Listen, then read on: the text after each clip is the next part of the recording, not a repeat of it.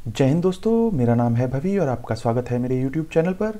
दोस्तों, मेरे द्वारा अपलोड किए गए वीडियोस को सबसे पहले देखने के लिए मेरे चैनल को सब्सक्राइब कीजिए और साथ ही बेल आइकन को प्रेस कीजिए। धन्यवाद दोस्तों। हेलो दोस्तों, व्हाट्सएप एक ऐसी ऐप है जिसे हम रोजाना इस्तेमाल करते हैं। इसका इस्तेमाल हम पर्सनल और प्रोफेशनल दोनों तरीके से करते हैं।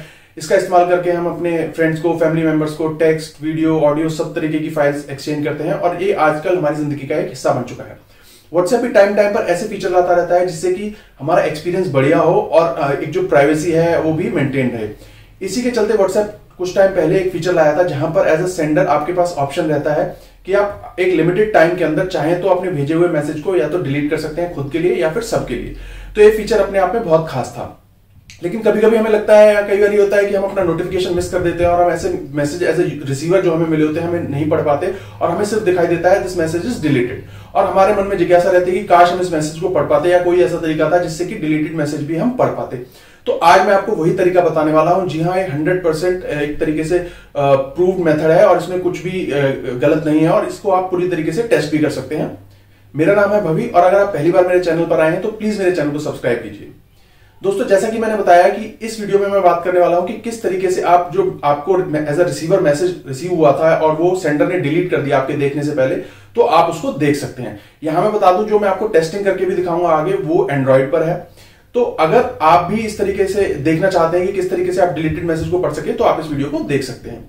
इसके लिए बड़ा ही सिंपल स्टेप्स हैं। इसके लिए आपको कोई थर्ड पार्टी ऐप डाउनलोड नहीं करनी होगी। आपको कोई ऐसी ऐप मैं डाउनलोड करने को नहीं बोलूंगा जो कि आपकी बैटरी कंज्यूम करे या आपके फोन में किसी तरीके का मालवेयर इंट्रोड्यूस करे। जो मैं आपको स्टेप्स बताऊंगा ये एंड्रॉइड यानी गूगल के द्वारा बताए हुए स्टेप्स हैं, गूगल के द्वारा दी हुई फैसिलिटी है।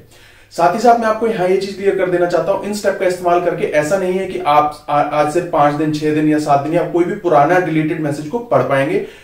इन स्टेप्स को फॉलो करने के बाद आप आने वाले टाइम में अब जो मैसेज आपके नोटिफिकेशन में आए हैं और जिनको आप नहीं पढ़ पाए और इस दौरान उसको भेजने वाले ने डिलीट कर दिया, सिर्फ आप उनको ही पढ़ सकते हैं। ये जो स्टेप्स हैं बड़े सिंपल है, मैं आपको बता देता हूं आपको इसके लिए क्या करना है और क्या आपको इन चीजों में एक तरीके से आपको लिमिटेशन का सामना करना पड़ेगा। सबसे पहले आपको अपने एंड्रॉइड फोन की होम स्क्रीन पर जाना है। वहां पर जाकर आपको अपने एंड्रॉइड की होम स्क्रीन को लॉन्ग प्रेस यानी थोड़ी देर तक उसको प्रेस करके रखना है। जब आप उसको प्रेस करके रखेंगे तो आपको एक विजेट करके बॉटम नीचे यानी कि 3 ऑप्शंस होंगे, उनमें एक वॉलपेपर, एक सेटिंग्स और एक विजेट करके ऑप्शन होगा। तो विजेट पे आपको क्लिक करना है। वहां पर जब आप उसे स्क्रॉल करके थोड़ा नीचे जाएंगे तो आपको सेटिंग से एक ऑप्शन, सेटिंग शॉर्टकट दिखेगा, आपको उसको लॉन्ग प्रेस करना है। जब आप उसको लॉन्ग प्रेस करेंगे तो आपको नोटिफिकेशन करके एक ऑप्शन दिखेगा, नोटिफिकेशन लॉग को आपको सेलेक्ट करना है। जी हाँ, नोटिफिकेशन लॉग के अंदर ही आपके सारे मैसेजेस एक तरीके से उनका डेटा रहता है। ये जो मैंने आपको स्टेप्स बताए हैं ये मैं आपको आगे वीडियो गाइड भी मैंने ऐड किया, तो वहां पर भी आप देख सकते हैं और चाहे तो आप इस वीडियो को पॉज करके और प्ले करके भी ये स्टेप्स को अपने साथ के साथ अपने फोन पे परफॉर्म कर सकते हैं। अब जैसा कि मैंने बताया कि आपके फोन पे एक नोटिफिकेशन लॉक का शॉर्टकट बन जाएगा, तो इसके बाद यानी कि आपके फोन पे जो भी नोटिफिकेशन आएगा, अब चाहे वो व्हाट्सएप का हो या चाहे कोई आपके एसएमएस आया हो, उसका एक तरीके से रिकॉर्ड उस ऑप्शन में जाकर आप देख सकते हैं।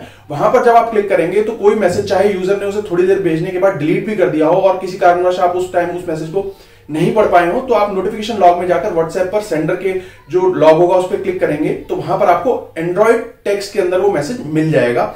यहां पर मैं आपको कुछ और चीजें बता देना चाहता हूं। पहली चीज, आप यहां पर अगर कोई वीडियो ऑडियो फाइल है उसको नहीं देख पाएंगे, सिर्फ आपको पता चलेगा एक वीडियो फाइल थी, ऑडियो फाइल थी, सिर्फ यहां पर आप टेक्स्ट को देख सकते हैं।